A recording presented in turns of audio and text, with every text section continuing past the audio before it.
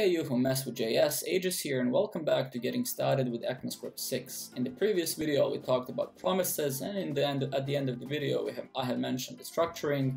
Therefore I decided to cover destructuring in this fifth video of the series. So let's go ahead, open our Sublime text and start talking about it. So what destructuring is, we're gonna show using code. So let's create an array, for example, and give it a few values. Let's give it 2, cow, and 4. And the old-fashioned way to destructure this would be just to create a variable of our own like this. Let's say number is equal to, I don't know, like array of 0, and if we console log the number itself, we will get 2. So now we have destructured, we have taken the value of the array and assigned it to a separate variable. If we want to get a cow or whatever, we would say let animal is equal to array of 0, and if we go ahead also and print the animal, we're gonna get 2 and cow, and that's awesome. So what ECMAScript brought destructuring is much simpler and much cleaner. So we open the parentheses like this, these brackets, we assign the array itself or the object later on when we start talking about objects, and we simply say number and animal and I don't know, another number.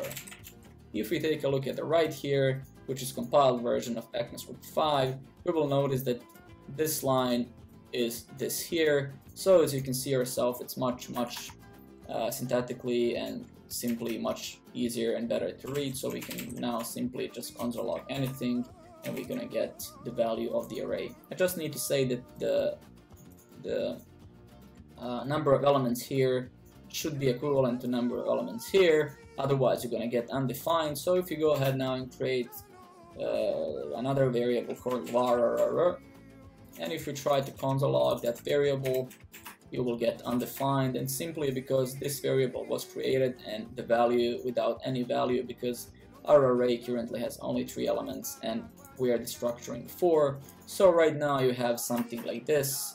So now let has created in this global scope something like let of var is equal to undefined. So this happens if this number is greater than the number that you actually have in your dataset or your array. Okay, this is awesome. There's another just thing that I want to mention. We can destruct nested arrays or objects. So if we say something like 5, 6 here, and if we go here, so that would be the, in this case, animal. So let's create a, let's call it nested. So if we go ahead and say something like nested and run it, we're gonna get 5, 6. I'm not sure if we can do something like this. Yes, we can. So basically you can access nested elements like this. So if you do something like this, clear the screen, you will get 6. So as you can see, we're now accessing the nested array inside of this array by saying nested of certain element position, and that is really awesome. We can probably, and we could do something like this, nested of 5 and 6. I actually haven't tested this, but let's try to do that. So if we try to do something like this, that would be cool. Yes, we can.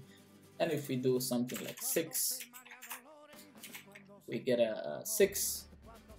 Let's try 5 again. I don't remember if we got, okay, we're obviously getting 6 constantly because this didn't, 5, 6, this didn't really work, I assume.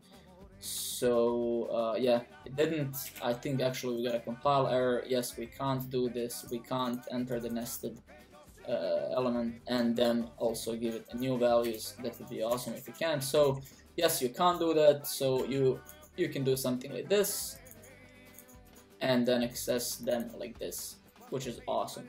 So this was pretty much everything about arrays itself. Let's now show destructuring of the object. So let's create an object and let's give it a name of Alexander, and let's give it a, I don't know, age of 9,000.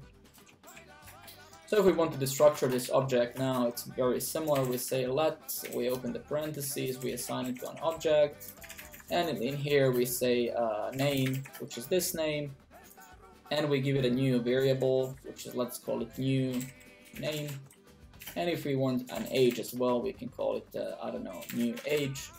We save that. If we go ahead now and console log new age, which is on the next tab, we'll get 9,000. So this is how we destructure objects as well, which is very similar. We give it an object property name, which is this, and we give it a value that we want to assign this property object property to the new variable. So now age is stored in new age and name is stored in new name.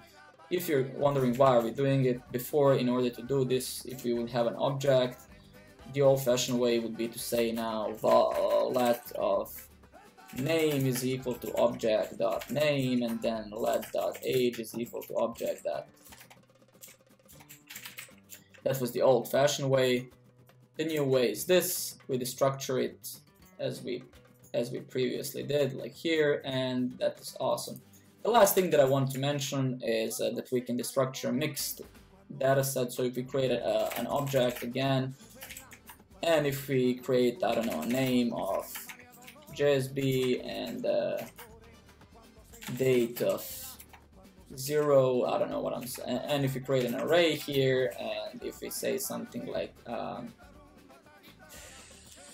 I don't know, like 2, 2, and 4, and also let's create here a nested object as well. So let's say I don't know, person, and let's give person an age, and let's give it a height.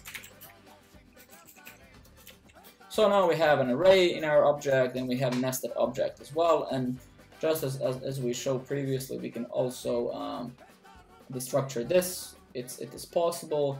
The way we do it is very simple. We simply go ahead and usually we say let, and then we assign it to our object.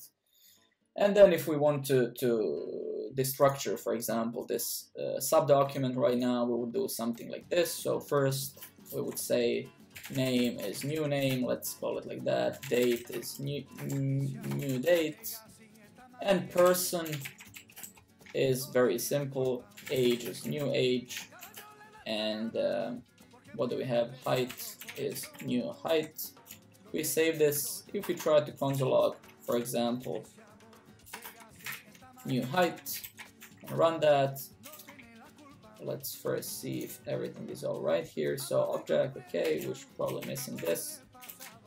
So let's see, name is new name, date is new date, person is, our person has, okay, good, should be new age and new height, exactly.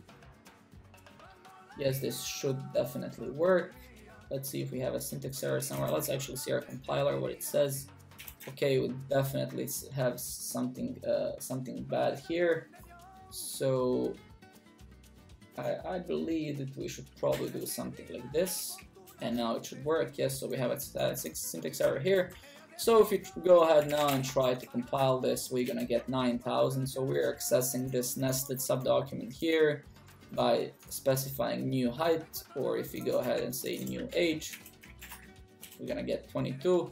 And we can just as well do the same with the array itself. So we put a dot here, comma here, and say array, and then we say I don't know, 2 and 4. If we try to console log 2 now, we're gonna get 2 from the place here, or 4.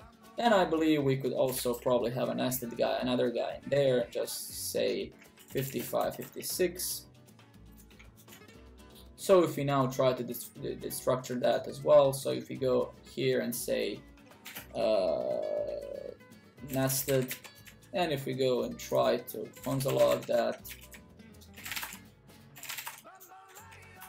we're gonna get 55, 56, and if we specify the element of it, we're gonna get 55, and that's awesome. So this is basically everything you need to know about destructuring. There's only one thing that we can mention, and that is a dot separator. So for example, imagine you have a let's say let array is equal to, I don't know, let's just say 1 and 2 and 3, and you don't want to destructure entire array, you just want to specify an item, you can say something like again let and give it an array. So if you want to skip the first two numbers, for example here, we can do something like comma comma and then 3.